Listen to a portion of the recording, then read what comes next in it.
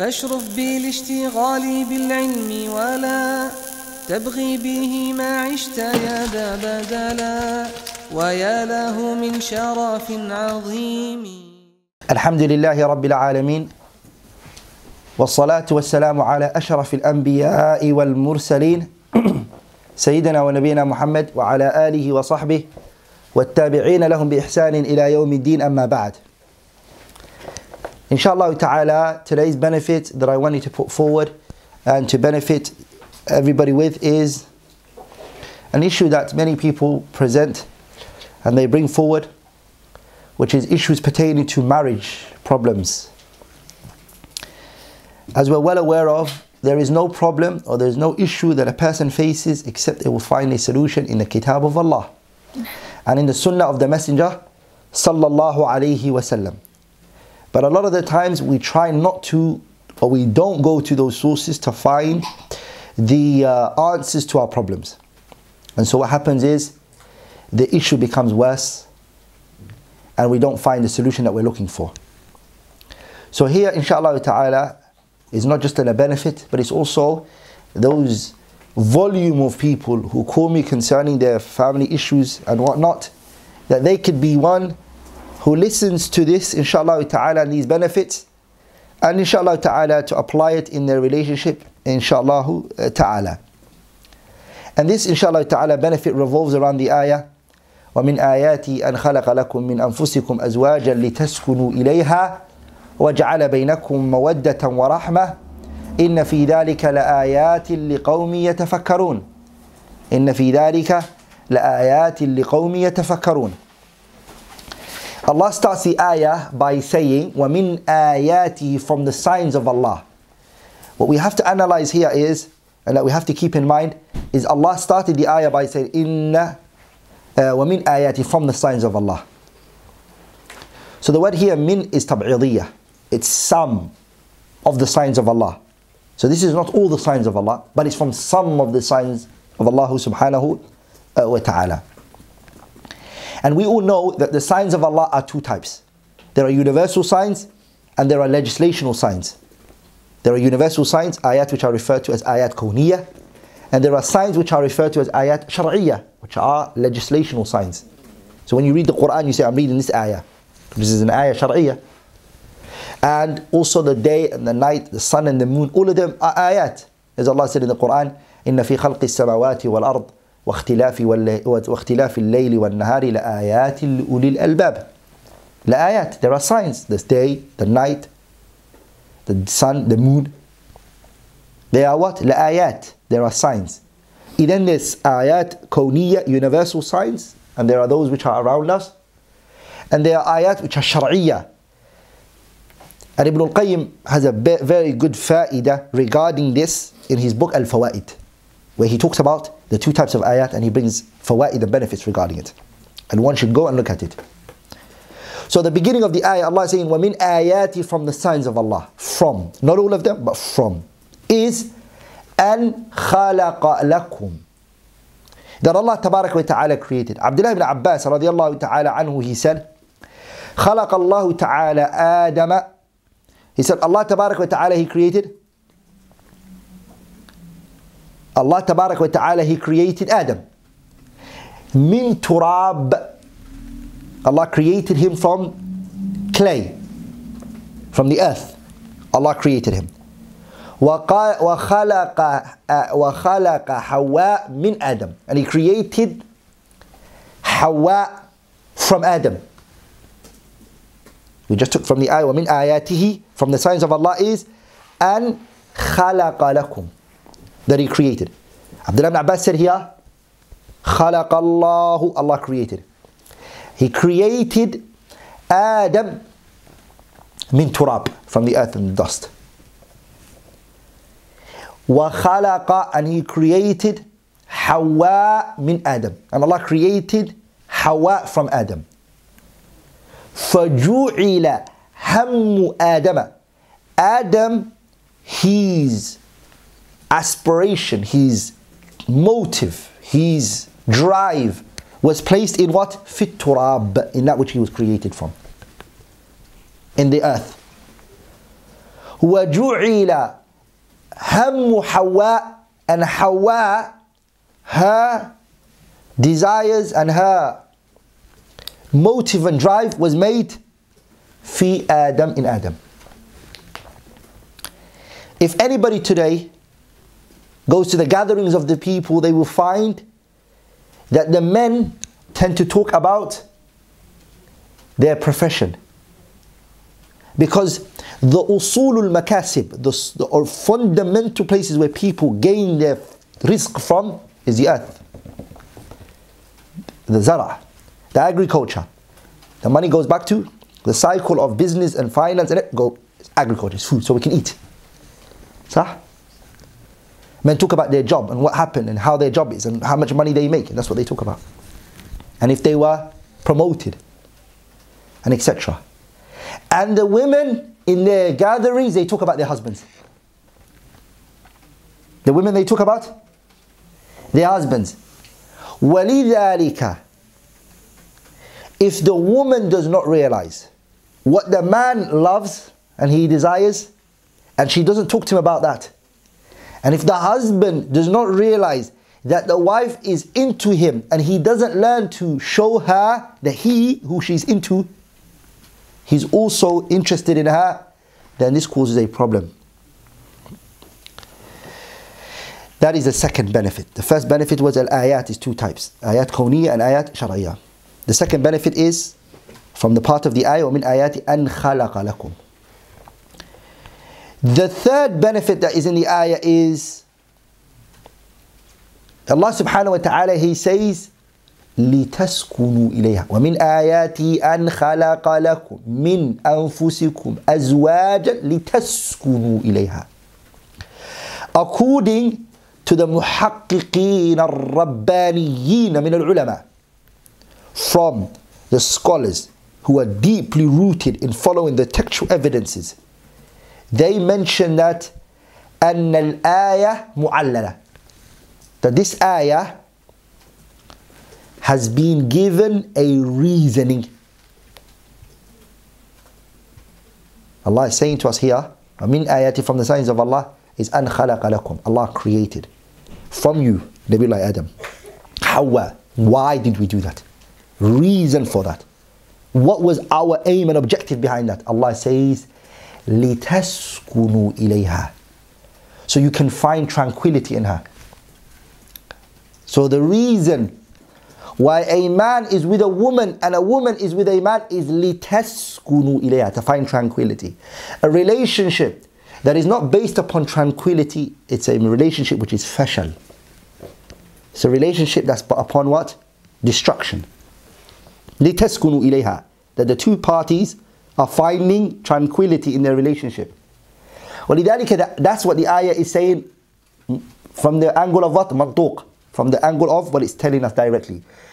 The reverse understanding, which is the mafhum al-mukhalafa, the reverse understanding is that if a person is not married, then he doesn't have sakina and tranquility. So his situation is what? He is in a situation that is halatul idrab. He's in a situation of confusion and lack of tranquility. This is what the ayah shows us from the angle of mafhum al-mukhalafa. وَلِذَلِكَ, because of that, what a person should gain from a relationship that they're in, whether it's the female, the woman, or it's the man, is as-sakinatu wat-tuma'nina.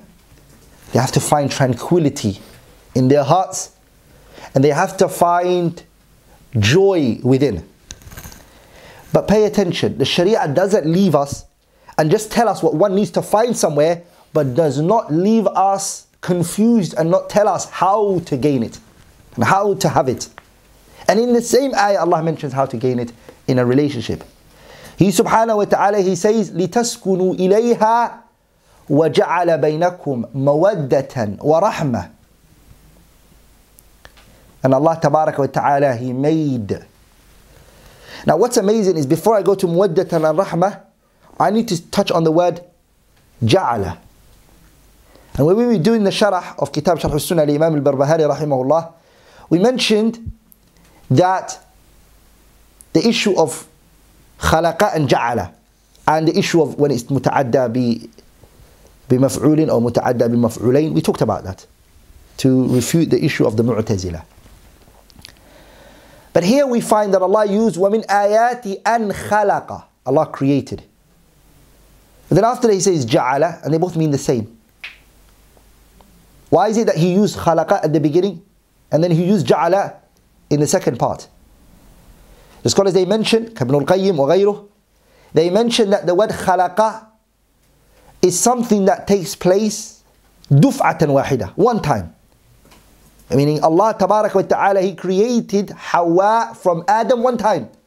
Kun, be, fayakun. And it became, and it happened. But the issue of al-mawadda al-rahmah is something that's gradual. It's not something Allah tabarak wa ta'ala, He makes it duf'atan wahida. It's not something Allah tabarak wa ta'ala, He makes it all at once. But it's something He makes through what? He makes based upon gradual time, when the two parties and the spouse spend together, the mawadda and the rahmah increases. If we look at the part where Allah tabarak wa ta'ala says after that, وَجَعَلَ بَيْنَكُمْ مَوَدَّةً وَرَحْمَةً, this is a very powerful point regarding the ayah, which is a solution, which is a way and a means for two married couples to find sakina, which was just mentioned right now, is these two. Mawadda al-rahmah is what would bring in a relationship tranquility. When the wife sees her husband, she finds joy and happiness. When the husband sees his wife, he finds joy and happiness and warmth in his eyes and his heart. Is in the ayah, Mawadda al-rahmah. Mawadda in the ayah is to fulfill the desires of both parties. A husband, he needs in a relationship to fulfill his desires.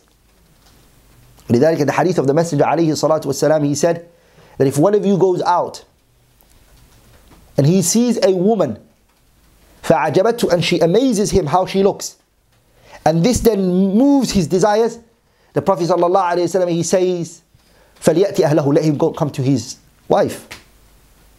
The ziyada, like some of the narrations mentioned, that whatever is with her, the woman who saw, is with his wife, that ziyada is ziyada ghayra sahiha. It's not sahih, it's not authentic. But the part that says that whatever he sees, he should go and fulfill his desires with his wife, is to show you that the relationship is built upon the issue of shahwa. And so the husband needs to find answers for his desires. And the opposite is the woman. The woman left her parents' house where she had food, she had shelter, and she came to your house. She needs you to fulfill her desires and intimacy.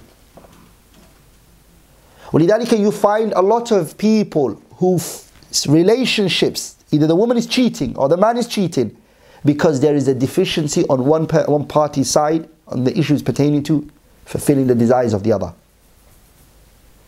And a relationship that lacks this, again, it's towards the path of destruction.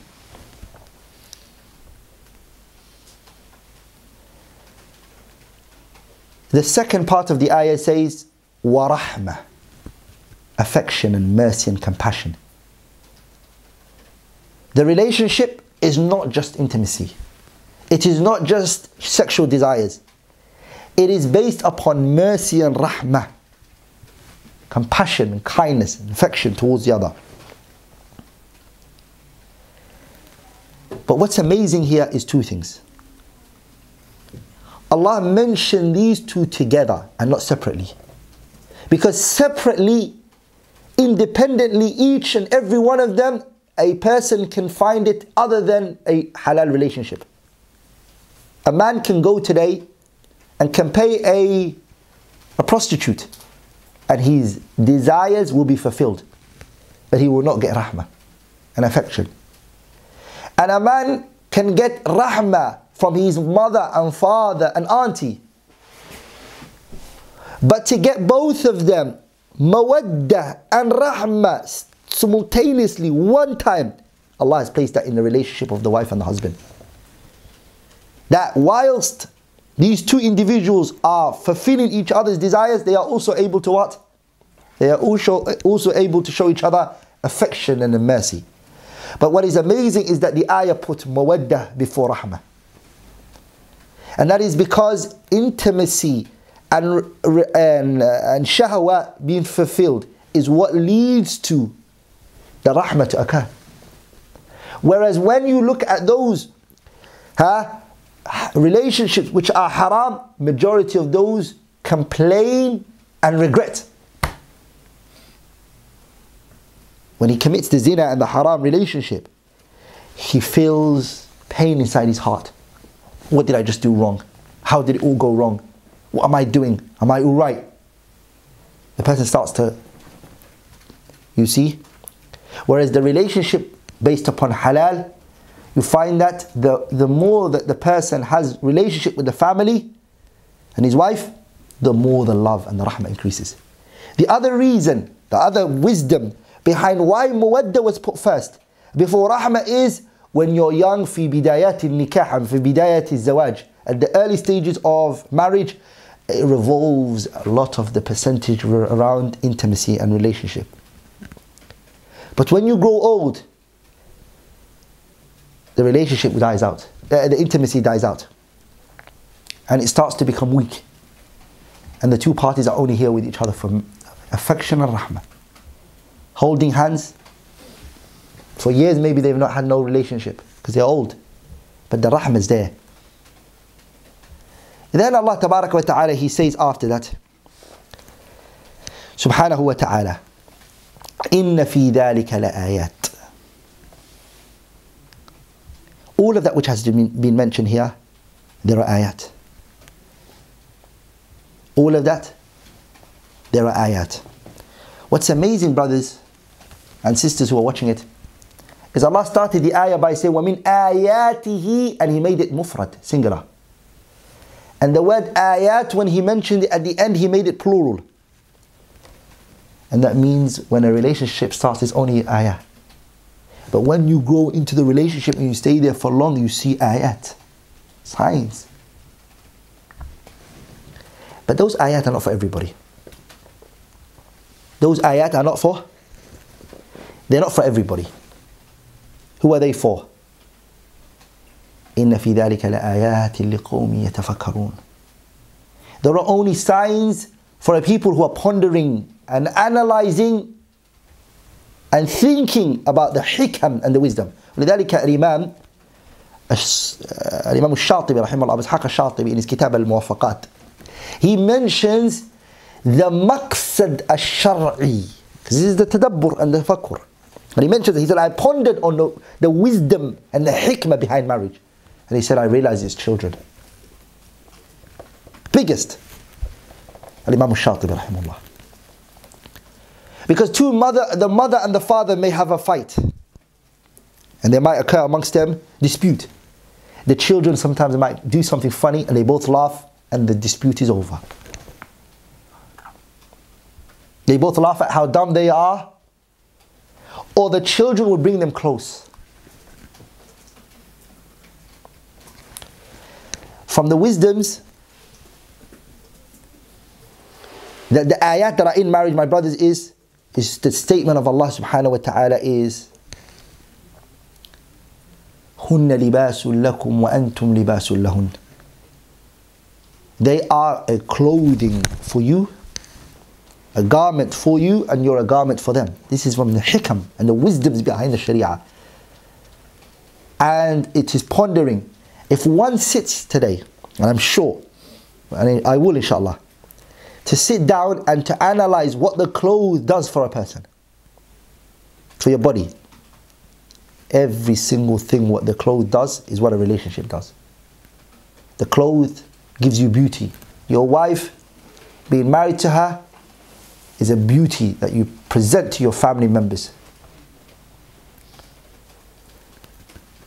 The clothing, it protects you from the cold and the sun directly going to your body. Your wife. And being married protects you, your shahwa, your desires. The clothing, it protects your awrah. No one knows how you look, your deficiency, the way your body looks. Your wife is the same. She protects your awrah for you. And the same for the husband. The wife, her husband protects her awrah for her. And keeps her secret a secret and does not talk to anybody about it. إِنَّ فِي ذَلِكَ لَآيَاتٍ. I finally wanted to conclude by saying, and this is something that we need to take into consideration. Who is the one who created us? Allah. Who is the one who legislated? Allah. It is impossible, brothers, that the creation and the legislation go against each other. This is one qa'idah I always, and I elaborate on. فَلَا يَصْلُحُ. This is a qa'idah you need to memorize. فَلَا يَصْلُحُ حَالَ. It is impossible. The situation of the one who created opposes that which he legislates. Your creation can only go in accordance to the one who created you, how he legislates for you. This is very important. فَلَا يَصْلُحُ حَالٌ مَنْ خَلَقَ إِلَّا بِمَا شَرَعَ. There's no other way out for one who's created except that which has been legislated. إذن ولذلك ابن تيمية رحمه الله, Ibn Taymiyyah, he speaks about al-khalqu wa-shar'u, that there's no conflict between the two. And I'll give you guys an example. وَبِالْمِثَالِ يَتَّضِحُ الْمَقَالِ. And the reason why I say this is because a lot of the times people think when they go through problems that the Sharia doesn't have a solution for their problems. That's not the case. The Sharia does have a solution for you, but it's just you haven't gone to it. I'll give you guys an example. Allah Tabarak wa Ta'ala, today He created us. And He created us with what? He created us with a quwwah, a strength that's within us. And He created us with some ghara'is. We have this instinct in us, is that we always want to know the unseen. أليس كذلك? Isn't that the case? We want to know the unseen. ولذلك, that's why if you look at history, people made myths. صح? Gods and things, myth stories. Huh? Once upon a time stuff. Yeah? Because it is a strength built within the human being to want to know the future. The Sharia Allah did not just create that in us and not give a solution to it. So what did He do subhanahu wa ta'ala? He gave us the solution of ashratu as-sa'ah, the signs of the hour. The signs which are major and the minor signs. He told us about Jannah and that which is in it. He told us about Nar and how it looks. He told us subhanahu wa ta'ala the people of Jannah and their characteristics. He told us the questions that are going to come in the day of judgment. But the difference between the two now is what? This is kalam which is truthful. وَتَبَّتْ كَلِمَةُ رَبِّكَ صِدْقًا وَعَدْلًا. Allah Tabarak wa Ta'ala, everything He says, صِدْقٌ فِي الْأَخْبَارِ وَعَدْلٌ فِي الْأَحْكَامِ. Truthful in everything He says, and He's just in everything He judges. Subhanahu wa Ta'ala. So don't ever think to yourself that your basic instinct that is within you and the issues that you have as an individual, that the Sharia doesn't have an answer for it. It does, wallah. And they are not conflating and going against one another. Rather, they go together.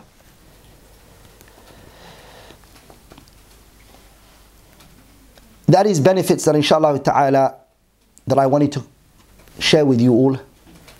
Anything that which I have said that was incorrect, فإنه مني ومن الشيطان والله ورسوله بريئان منه. سبحانك اللهم بحمدك أشهد أن لا إله إلا الله استغفرك وأتوب إليه.